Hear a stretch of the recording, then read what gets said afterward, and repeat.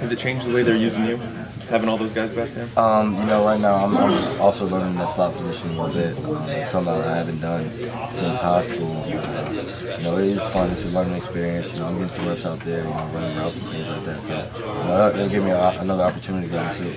What's the biggest change when you're getting kind of flex out there? I don't know. I'm somewhat out of my comfort zone. I'm used to being behind 300-pound guys, leading the way and me reading blocks like that. So me being out there a receiver just kind of puts me out by myself. But I kind of take that role on, and it's a learning experience.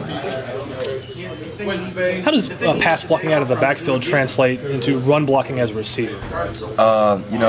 The thing is, pass blocking, as a running back, it's difficult because we have those linebackers, those big linebackers, and you also have those DNs who like to come off the edge and things like that. But that only makes blocking as a receiver better, easier, I should say, because you're going against corners and safeties like that. So, it kind of correlates with each other. But being able to pass protect also helps with run protection as a receiver.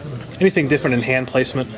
No, not really. You just gotta, anticipate those corners and safeties. Try to make a move and things like that. Those linebackers are more, downhill, bull rush kind of guys.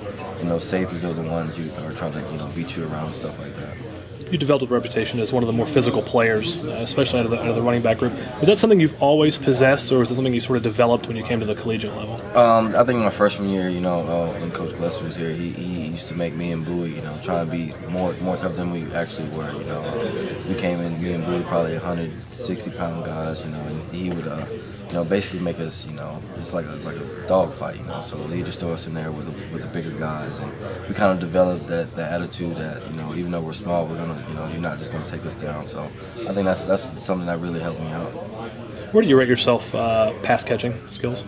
I think I'm a pretty good pass catcher. I think I'm more comfortable catching out of the backfield than I am, out in the middle of the field and things like that. But I'm learning, how to develop my hands outside the backfield.